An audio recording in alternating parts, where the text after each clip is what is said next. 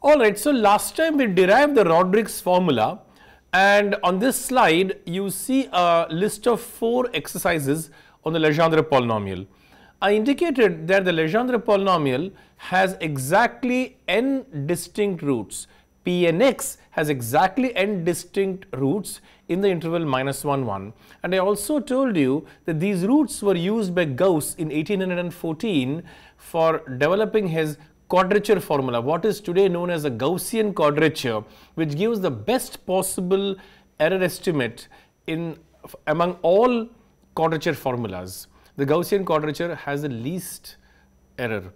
So, because of this, we shall now give a detailed proof that the nth Legendre polynomial has n distinct roots in the open interval -1, 1. We shall not discuss the Gaussian quadrature, but I shall give a reference to S. Chandrasekhar's book on radiative transfer that you see on the slide.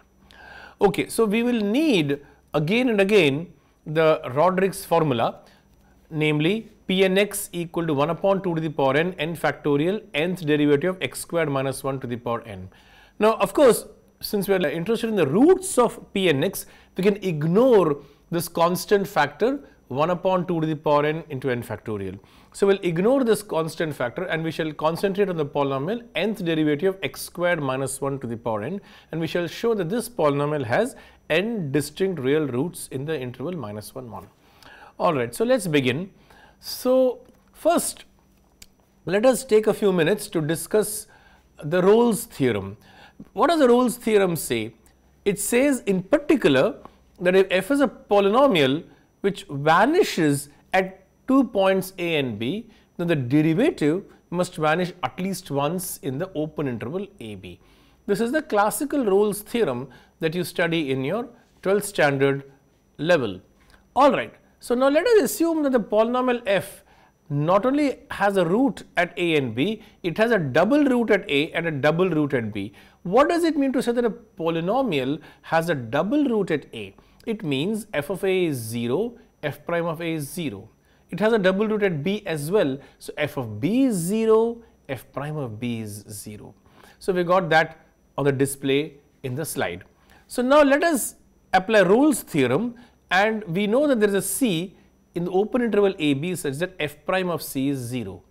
But now we have that f prime, the derivative, vanishes at 3 points, namely at a, c and b. So, we can apply Rolle's theorem to f prime, and we conclude that f double prime must have at least one root in the open interval AC and one root in the open interval CB. So, now we know that f double prime has 2 distinct roots in the open interval AB, because these intervals AC and CB are disjoint intervals, and on each one of them f double prime has a root. So, f double prime has at least 2 distinct roots in the open interval AB. So, after this generality, let us apply this idea to this function f of x equal to 1 minus x squared the whole squared. So, we apply it to 1 minus x squared the whole squared. Observe that this has a double root at -1 and a double root at 1. So, by what we have just shown, f double prime, the second derivative of 1 minus x squared the whole squared, must have 2 distinct roots in the open interval -1, 1. But the second derivative of a 4th degree polynomial is a quadratic polynomial, and a quadratic polynomial anyway cannot have more than 2 roots. So, this particular polynomial, the second derivative of 1 minus x squared the whole squared, has 2 distinct roots in the open interval -1, 1, and these are all the roots. So, P2 of x has exactly 2 distinct roots in -1, 1. Okay, the idea can be carried over to the next level. Now, suppose f is a polynomial with a triple root at a and a triple root at b, then the third derivative must have at least 3 distinct roots in the open interval a b. Apply the same idea again, f of a is 0, f of b is 0. So, by Rolle's theorem, f prime c must be 0 for some c in the open interval. So, now a is a triple root. So, f prime of a is 0 and f prime of b is 0. So, now f prime is 0 at a, c and b. So f double prime is 0 at say alpha and f double prime is 0 at say beta, two distinct points alpha and beta. But now we know that f double prime is also 0 at a and b because a and b are triple roots. So now f double prime vanishes at a, alpha, beta and b. So we got three disjoint intervals a alpha, alpha beta, beta b. Each of these disjoint intervals must contain a root of f triple prime. So f triple prime has at least three distinct roots in the interval AB. So let us apply this to 1 minus x squared whole cube.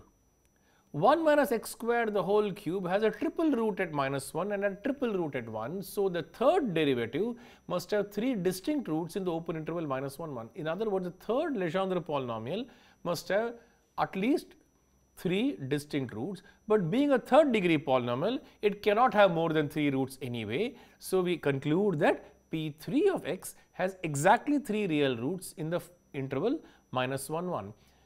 Generally, we show that Pnx has exactly n distinct roots in the interval minus 1, 1. That completes the proof of the exercise that I had given. Owing to its supreme importance, I decided to give a complete proof of this. All right. We know that the Legendre polynomials form an orthogonal system of polynomials on the interval minus 1, 1.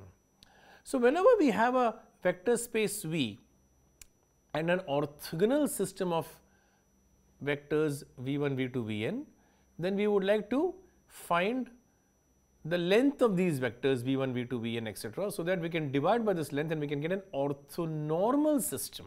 From an orthogonal system, we should be able to pass on to an orthonormal system of vectors. So in other words, we have to find the norm squared of each of these vectors. So what are the vectors here? Pnx. So what is the norm squared? Inner product Pnx with itself. So what is the inner product of Pnx with itself? Integral minus 1 to 1 Pnx the whole squared dx. But remember, there is a 1 upon 2 to the power n n factorial. So let's multiply by 4 to the power n n factorial squared just to clear the fractions.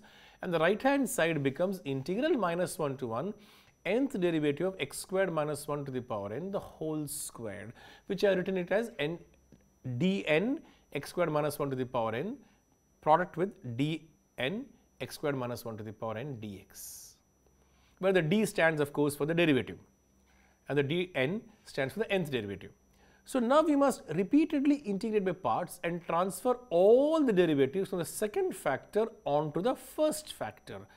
You may recall that we already done this exercise to prove the orthogonality of these polynomials. We'll repeat the same idea. And now, so first let us perform the integration by parts once. So one integration by part will transfer one derivative from the second factor onto the first factor. We get 4 to the power n n factorial square integral minus 1 to 1 Pnx squared dx equals minus integral minus 1 to 1 d to the n plus 1 x squared minus 1 to the power n d to the n minus 1 x squared minus 1 to the power n dx plus boundary terms. These boundary terms have been indicated by B1 in the last displayed equation in the slide. So we must now examine what these boundary terms are. So what are the boundary terms? When you integrate by parts, integral u dv by dx will be minus integral v du by dx plus the boundary terms. What are the boundary terms? uv at b minus uv at a. So let us calculate these boundary terms.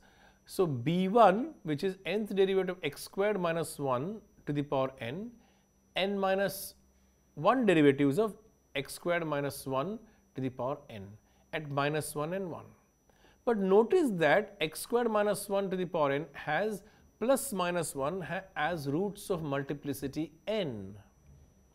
So all derivatives of f up to and including order n minus 1 must vanish at plus 1 and minus 1, which implies that the boundary term b1 must be 0, because the boundary term is exactly nth derivative of x squared minus 1 to the power n minus 1 derivatives of x squared minus 1 to the power n, and at minus 1 and 1 the second factor vanishes because plus 1 and minus 1 are n-fold roots. And now that the boundary term vanishes, we will perform one more integration by parts.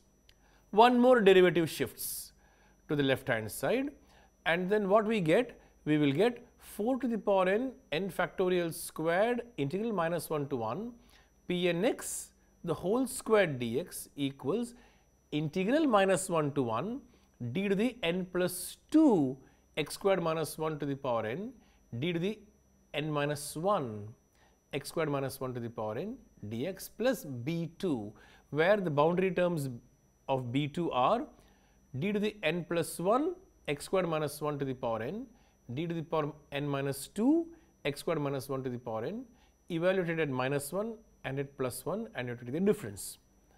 And again, as I explained, this must be 0 because plus 1 and minus 1 are n-fold roots. So, the n minus second derivative of x squared minus 1 to the power n must vanish at both these endpoints. And we carry on further and further.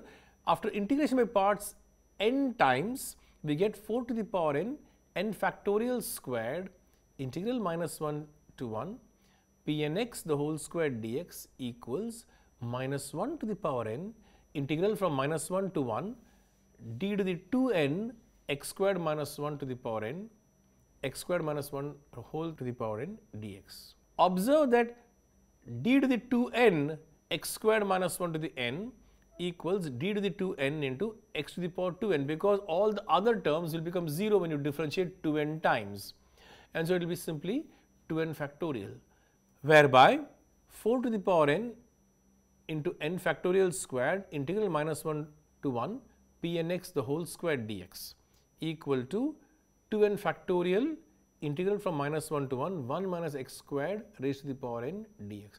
Remember, I have a minus 1 to the power n outside the integral that was gobbled up by x squared minus 1 to the power n, and you get 1 minus x squared to the power n.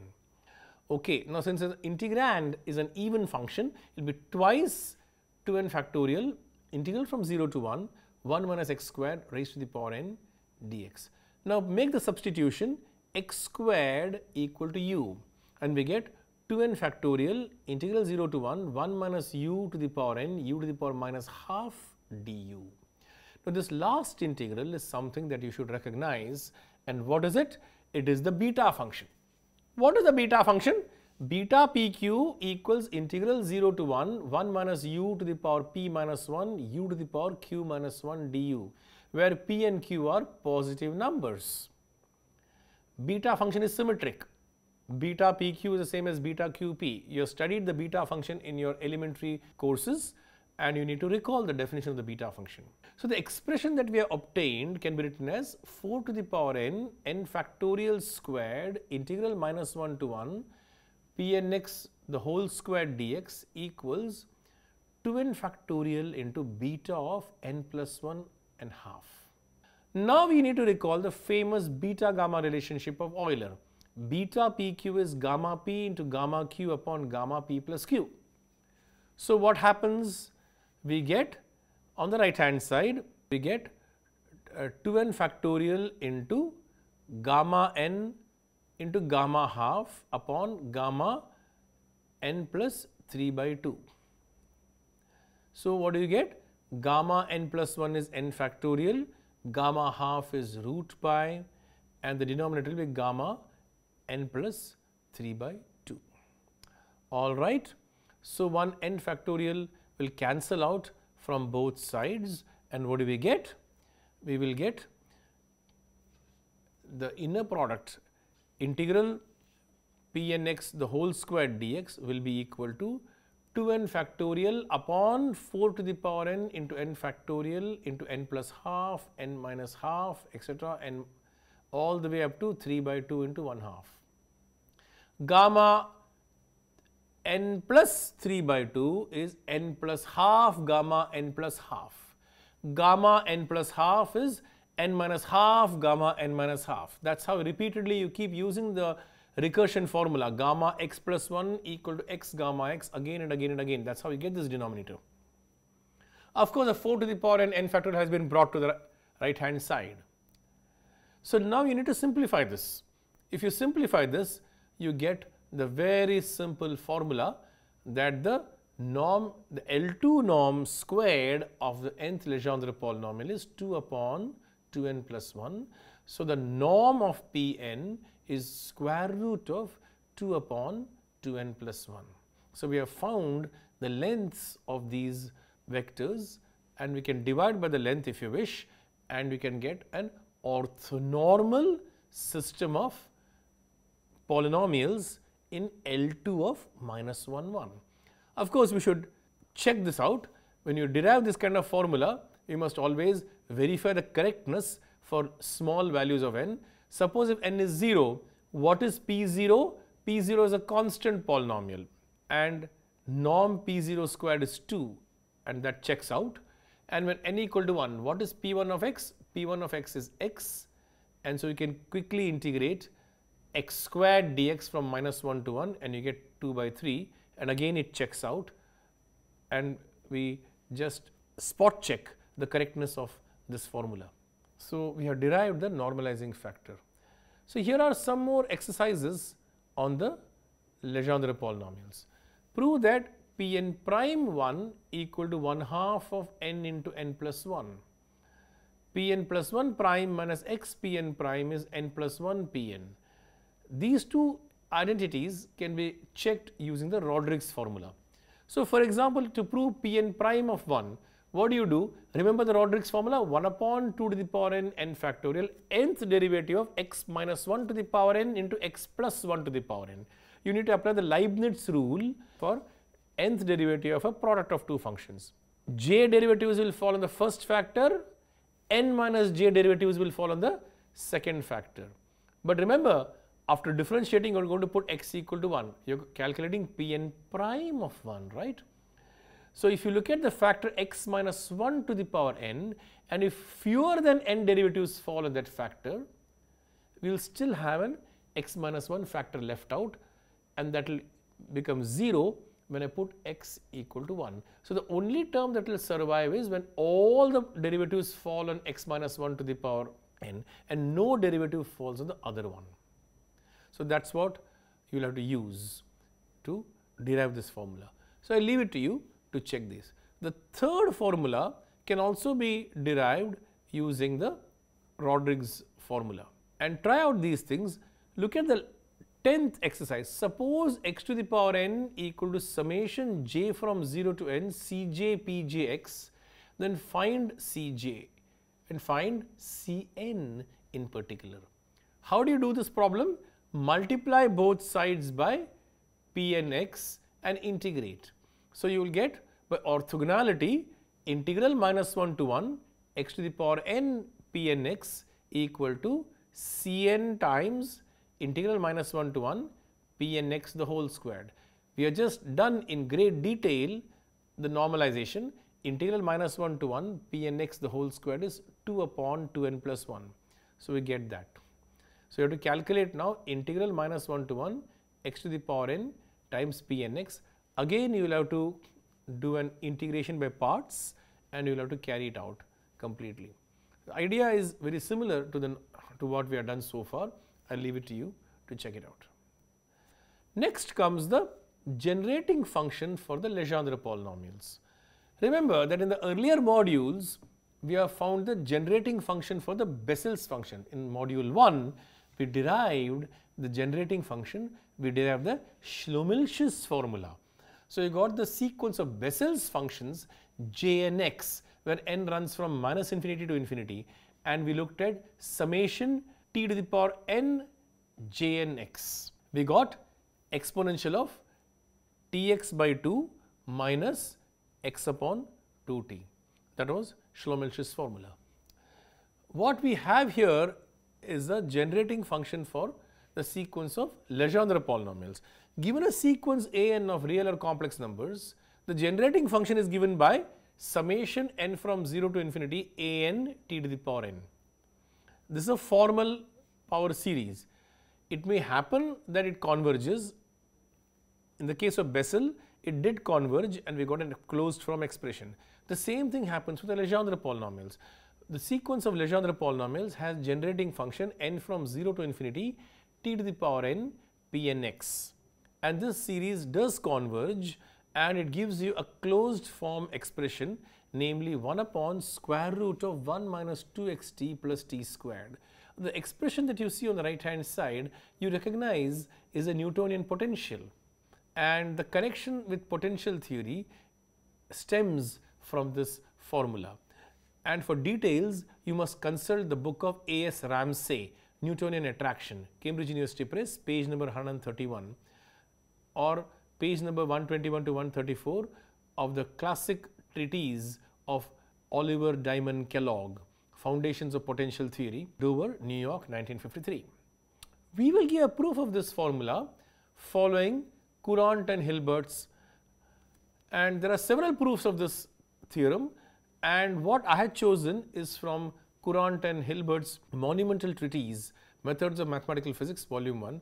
I'll only sketch the proof, the details can be worked out, it's not difficult. And what happens is that you look at this function v of xt equals 1 minus 2xt plus t squared to the power minus half. Now you can think of t as a parameter, and if t is small, then t squared minus 2xt is small. If t squared minus 2xt is small, it will be less than 1 in absolute value, and I can apply the binomial series. And you can expand it, and you can collect the powers of t, and you are going to get a convergent series sigma n from 0 to infinity Rnx t to the power n. So this function, this potential function, can be expanded as a power series in t whose coefficients are polynomials in Rx, where the polynomial Rnx is a polynomial of degree exactly n. You can easily see this if you do the algebra and you write down the binomial series. You can see that Rnx is going to be a polynomial of degree exactly n. The question is to prove that these polynomials Rnx exactly coincide with the Legendre polynomials. So now we know that the series converges for small values of t and for all values of x. So what we must do is that we must multiply two of these, one with put t equal to u, put t equal to v, multiply them together and make a double series out of it. So we get 1 upon square root of 1 minus 2xu plus u squared, 1 upon square root of 1 minus 2xv plus v squared equal to double series rjx, rkx, u to the power j, v to the power k. Integrate both sides with respect to x over the range minus 1, 1. And what happens is we get the left hand side integral. The integral on the left hand side can actually be computed in closed form, and that is where a little work is required. It's an amusing integral, I leave it to you. 1 upon square root of uv log of 1 plus square root of uv upon 1 minus square root of uv equal to summation jk from 0 to infinity u to the power j v to the power k integral minus 1 to 1 rjx rkx dx. Now expand the logarithm. We have a logarithmic series, log of 1 plus u equal to u minus u squared by 2 plus u cubed by 3, etc. So the logarithmic term can be written as summation n from 0 to infinity 2 u to the power n v to the power n upon 2n plus 1. And you must compare the like terms on both sides, namely compare the coefficient of u to the power j v to the power k in the last two expressions, and we get that integral minus 1 to 1 rjx rkx equal to 0 if j is not equal to k, whereas if j equal to k we get minus 1 to 1 rjx the whole squared dx equal to 2 upon 2j plus 1. Now we must recall the fundamental orthogonality lemma which we proved to derive the Rodrigues formula. The same argument will now tell you that the rjx and the pjx must be identical for every j, and that completes the proof. Please look at this sketch and try to flesh out the details, and we shall stop here.